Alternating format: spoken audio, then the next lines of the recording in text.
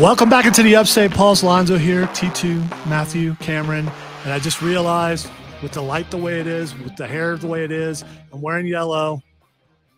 I look like Hulk Hogan.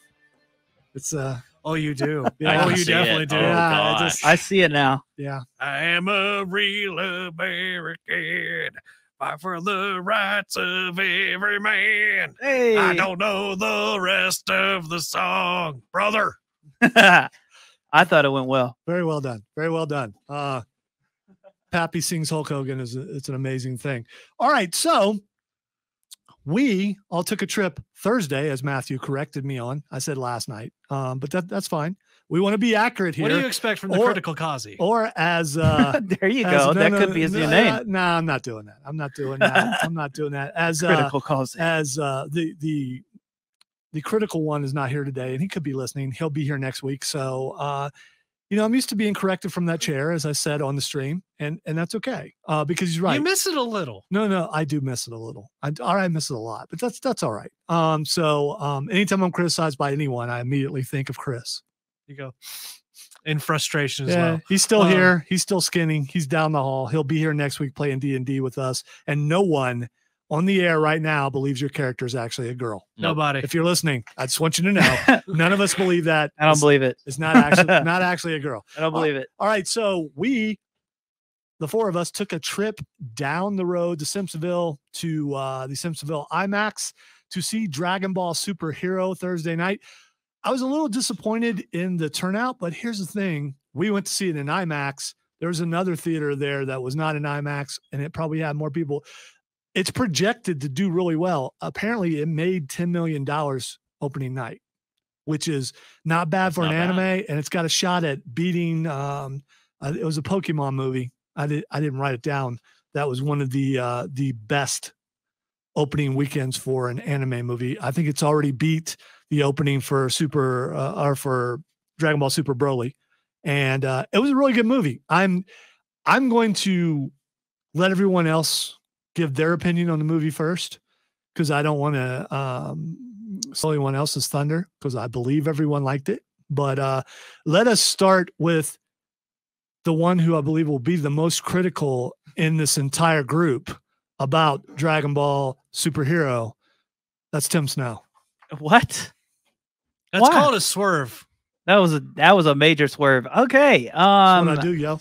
Dude, I'm gonna be honest. I really, really enjoyed the story of it. I thought the story went over very well. However, I'm not hating on CGI on all animes. But me and Matt actually talked about this. Yeah, we had a conversation yesterday about it. I don't think, and I thought about it after you said that, and I actually deep dived this whole situation, but I'm just not a big fan of Dragon Ball and CGI. We'll just put it that way. But at the same time, So you prefer the old animation? I think Dragon Ball Z looks better in 2D. I agree with Tim. It didn't kill it for me at all, though. But it didn't kill it. Yeah, it didn't kill it. It was done extremely well. It was a different perspective that you could view your favorite characters and the story and everything. I think the other thing about it is it's so weird to see that in comparison to like the 20-something years of seeing like Dragon Ball Z. Yeah, like I mean, from watching if it was something that started out as 3D, it might be. I started watching it. It's a little uncanny. Is I believe what it might be. So I started watching it during the Frieza arc when I was a kid, and this is when it was, the dub on TV as it was showing. And going from that to what I saw on that screen was a major difference, and it was cool. I'm not going to say that I hated it. I thought it was really cool. It's just it's just kind of weird. Maybe it's something I'm going to have to get used to with Dragon Ball moving forward. But I don't know if that's going to be the animation style moving but forward. CGI was done very well in animes like Attack on Titan. So like I'm assuming, and Matthew would probably know more about this. It has something to do with the art style. When we were talking about this yesterday, I talked a little bit about it because I'm a big animation and art fan in general. I go into a lot of stuff with that. But Toriyama's art style and his design philosophy is extremely deeply rooted in how two-dimensional art works. Take Goku's hairstyle, for example, is something that really can only exist properly in 2D. If you look at how it's shown in 3D in the movie, it is you're always seeing it in that same way that you see it in 2D, where it is projected in the exact same way. There is no three-dimensional shape to it. It is always kind of like shown Mickey Mouse's ears it's moving. like, yeah, it's like Mickey Mouse's ears. You always see it as if you're seeing him head straight on, even if you're seeing him from the side. And even Gohan's hair, like when you first introduced to him in the movie, his hair looks funky. Like it looks weird. Yeah, and it's a little different when their hair is spiked up. I think actually his hair is disheveled because he just hasn't like bathed in a while. Well, I thought that too. Yeah, I mean, you could justify that, but I mean, from what he's saying, you know, it could have been. Yeah, Toriyama's designs and his art style is just so intrinsic to 2D that trying to put it into 3D is always going to have a bit of that uncanny feeling to it. I think the way that they adapted it into 3D is probably about as good as they possibly could have done it, and it looked perfectly fine. Certain shots looked a lot better than others, especially the shots that were more straight on and could be more directly related to how you would have done it in a two-dimensional space. But like, especially when you had a lot of shots in the movie that were actually animated in two-dimensional space rather than the 3D, like the phone shots and that intro, when you actually see those side by side, they just stand out that much more, I think.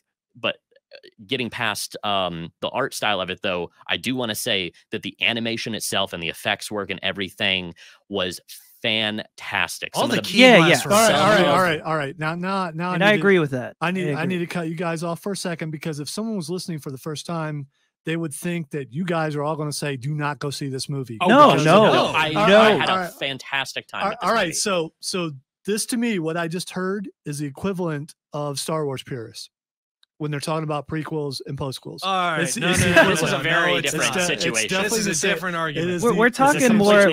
We're talking more about the production of it. Like, and that's probably the only. If you are not into that, if you are not into how production works, don't listen to what any of us. By the way, I went to see a great movie. I went to see a movie. These guys went to an art gallery. I mean, that's apparently what it is. Well, I mean, I think true anime fans are, though. Like we're art fans. It's my turn. It's my turn. All right, it's my turn.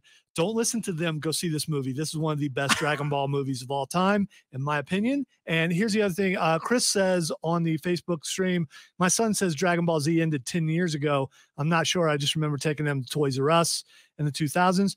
Z probably ended longer than 10 years ago. Then 20, 25 then years ago. GT happened. People tried to pretend like it never happened, but they're okay with Super Saiyan 4. Yeah, Super Saiyan 4 is really they're cool. okay with that, but they want to act like that arc never happened. That's fine. And then Dragon Ball Super happened after that, and Super is more recent for us, at least the dubbed version. So it's kept going for a long time. It's still one of the most beloved animes of all time in a ton of countries. It's still translated in a bunch of different languages. It was a very good movie. I really loved it. It was wonderful. Oh, yeah. I loved the humor. I loved the story.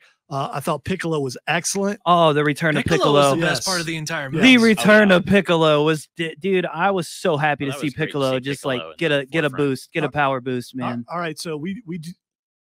All right, out of 5, what you got, Tim? I will give it a 4.5. All right, Matthew. I'd give it a 4. Solid movie. 4.5. All right, I'm going 5. I think it was awesome in every way, and I'm not necessarily the most generous. I have been very negative when it comes to certain things like Rogue One, the worst movie ever created by man, because there's no hope.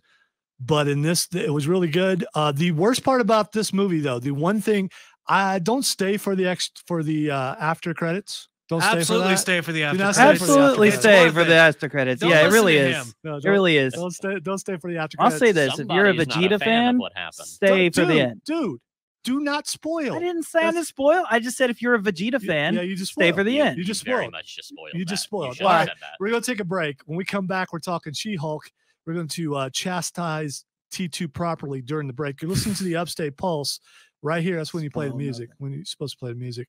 Right here on 106.3 WORD. Continue live on 106.3 and Upstate Pulse Facebook pages, the YouTube page, the Twitch page. I still don't hear music. Why do I not hear music? Because you're There we go. you're talking. Where's you the didn't, no, music? 'cause you didn't turn it up. 'Cause it That's wasn't why. up. It's not, Yeah, it's that's not right. that mid-level. I meant- where All right, you all can right. hear it underneath. All right. Text line 71307. Should Tim be noobed for lack